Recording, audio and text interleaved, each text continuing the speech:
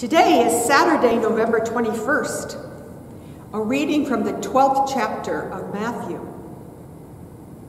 While Jesus was still speaking to the crowds, his mother and his brothers were standing outside, wanting to speak to him. And someone told him, "Look, your mother and your brother are standing outside, wanting to speak to you." But to the one who had told him this, Jesus replied, "Who is my mother? And who are my brothers?" And pointing to the disciples, he said, "Here are my mother and my brothers. For whoever does the will of my Father in heaven is my brother and sister and mother."